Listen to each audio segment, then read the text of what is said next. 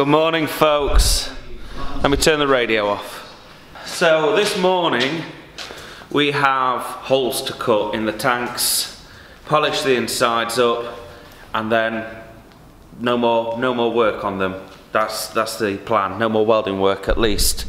So when I say holes in the tanks, what I mean is the fermenters, for instance, require outlets, which will pop there, and the boil kettle requires an outlet down at the bottom to go to the pump. Obviously we're not going to recirculate from the CIP outlet down below. That we're going to use just for fully draining and cleaning.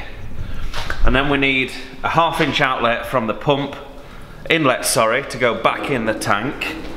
And then if we scoot on right around the back, you will see that we need an inlet for a temperature probe and an inlet for element protection, which is basically just a float switch which will operate a relay, and if that relay is not engaged, aka if the float switch isn't up, no power to the elements, and that saves us hundreds of pounds from burning elements out.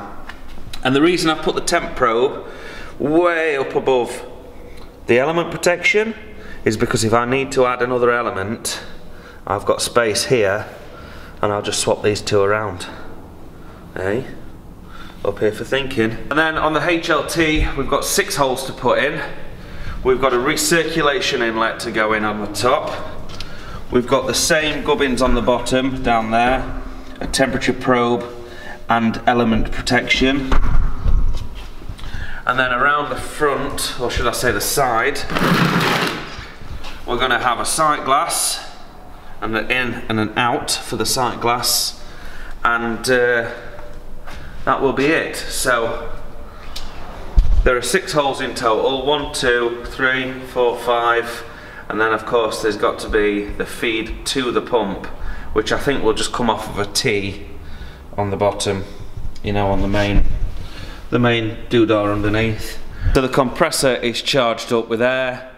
I'm going to fire up the plasma cutter and we're going to ping a few holes into these tanks, and then cut some pipe, put some male fittings on there, weld them up, weld them up.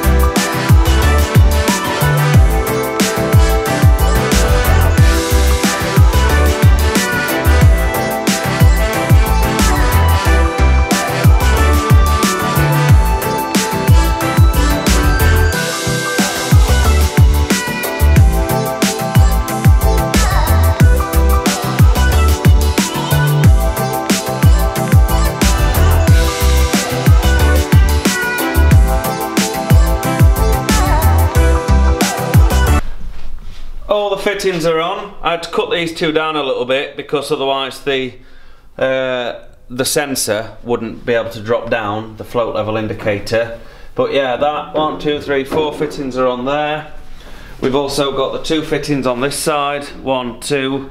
That was a bit tight, so I had to weld it from the back.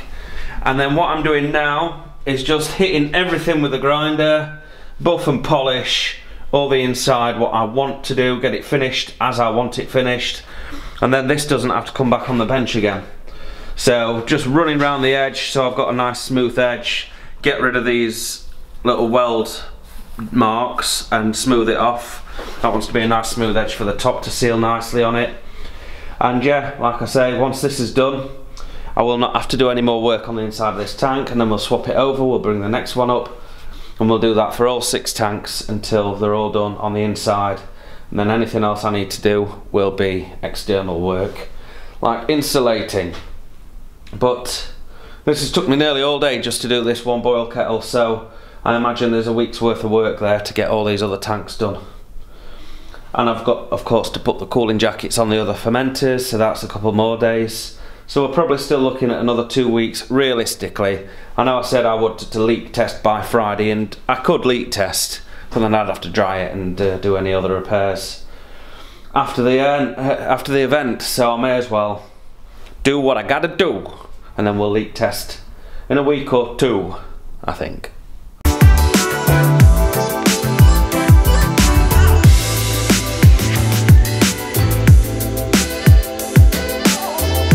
Looks lovely. She's all piped up now. Temp probe, element protection, 1 element, 2 element, and then around the side, I've gone the long way. I have gone the long way. Anyway, it's there, just here. Pump out, pump in, and then that'll allow us to take off end a whirlpool. Well, not quite whirlpool. If I want a whirlpool, I have to put another one of these on the inside here, and then a spout down with a right angle, so the wort would come and whirlpool. But it's good enough for filling and recirculating. So same again now. Same again with this one. We're gonna have to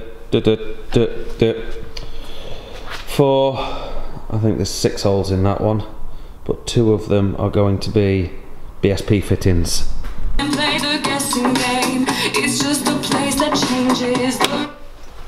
Some right weird shit on Radio 2 at 8 o'clock at night.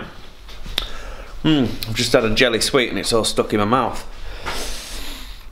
Yeah, stay till 8 o'clock. Gemma's on her way to pick me up, she had the car. Got her mum. I'm one short. I was going to block it off.